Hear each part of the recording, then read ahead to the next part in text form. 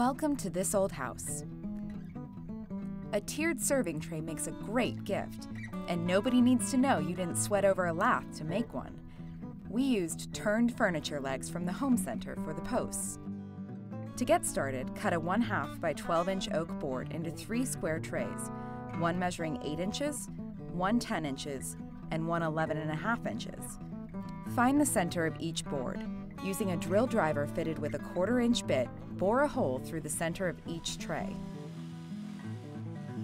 Mark and miter the edge trim to fit the perimeter of the trays. We chose oak shelf trim for our tray. Alternate dabs of wood glue and super glue to the back of the edge trim and set it in place flush with the bottom of the trays. The super glue gives you a fast bond without having to use a nail gun. The wood glue gives it a long-lasting hold. For the feet, cut oak 1x2 into 4 blocks, each 1.5 inches by 1.5 inches. Apply a dab of super glue to the 4 corners on the underside of your base tray and glue the feet in place. You'll need to remove the bolts from the table legs that will make up the tray's top and middle posts. We used locking pliers for that, but left the bolt for the bottom post in place.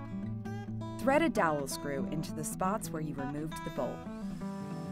To prepare the posts, use the drill driver to bore an 1/8 inch pilot hole into the bottom one, then drill a 1/4 inch hole into the top. Stop at a depth of about 3/4 inch on each, and repeat on the middle post. Now it's time to assemble the server. Slip the dowel screw of the middle post through the top tray, threading it through the opening of the top post. Next, slip the dowel screw of the bottom post through the middle tray, threading it through the opening of the middle post.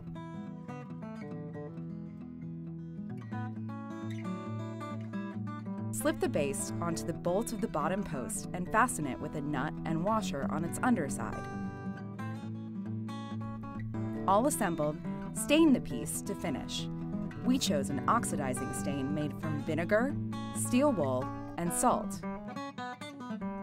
Now you're ready to entertain.